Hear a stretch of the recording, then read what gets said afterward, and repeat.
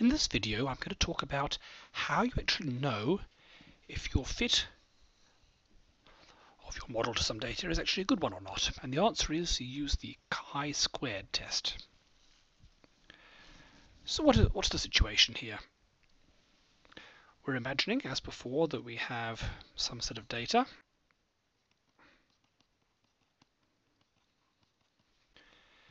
And a model that we're fitting to the data. Let's say we've done our best effort, we've looked at the residual plots and tried to get a model that behaves very nicely. How do you know if the fit is good enough? Can you put a number to it? Well, the answer is that you can, using the chi-squared test. Here's what you do. You've got a whole bunch of observed values. These are the blue ones here, so let's call it 01, 02, 03, 04, etc., etc. That's your data. And you've also got your model predictions. These are expected values. We've got E1, E2, E3, and so on. Model predictions. And finally, you know the uncertainties. You know these uncertainties all the way along here. Sigma 1, sigma 2, sigma 3, and so on. So the chi-squared parameter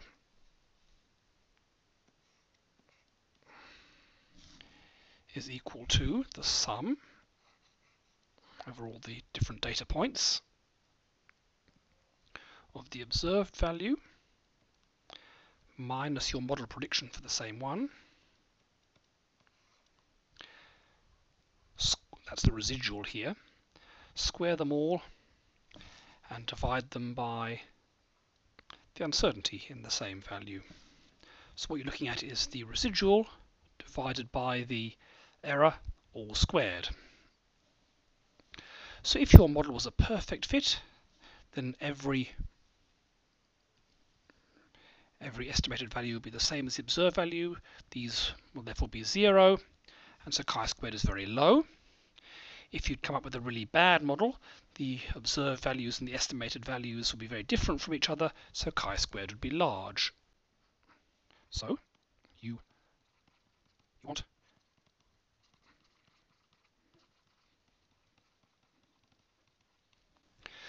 want chi-squared to be as low as possible for the best fit. But it is possible for the chi-squared value to be too low. How low does it need to be for you to consider the fit to be good? You can have too good a fit. As we talked about before, a fit that looked something like this is too good a fit. You've obviously had too many free parameters. You've gone right through the middle of every data point. You expect it to be out of all of the error bars. On the other hand, that would clearly be too bad a fit. So how do you know when you've got the fit right? Well, the answer is what's called reduced chi-squared. So reduced chi-squared is just equal to the normal chi-squared value divided by the number of degrees of freedom.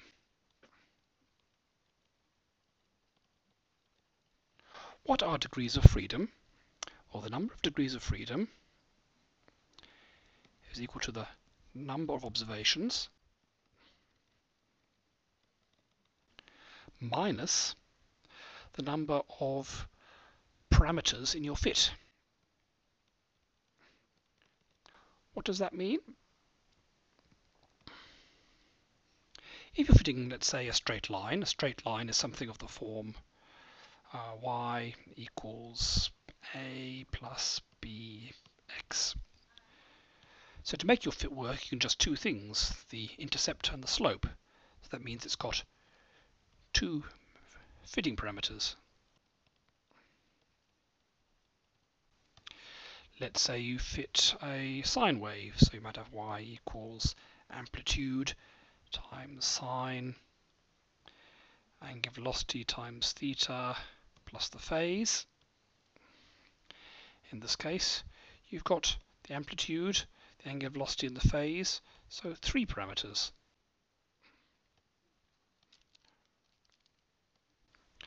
So this is what you do. You work out the chi-squared value using the equation up here as before. You work out, take the number of data points, subtract off the number of parameters in your fit, so 2 in this case, 3 in this case. That gives you the number of degrees of freedom. Divide chi-squared by that. And if the fit is perfect, then reduced chi-squared should be about 1. That's telling you that the scatter in the points, how much they are scattered around your prediction, is about what you'd expect from the errors. If reduced chi-squared is greater than 1, that tells you fit could be improved. If your reduced chi-squared on the other hand is less than 1, that's telling you that your data is too close to the model. That's telling you you've had too complicated a model, or it could be that your errors are too big. So that's how you tell if a model is a good fit.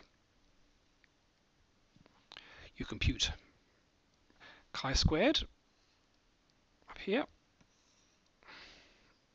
You try and get it as low as possible.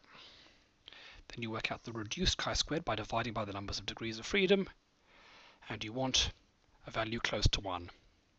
If it's greater than 1, there's something you're not quite fitting in your data yet, so you might want to make your model more complicated.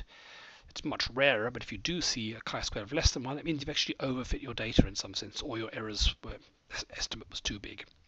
And that's how you test if you've got a good fit to your data.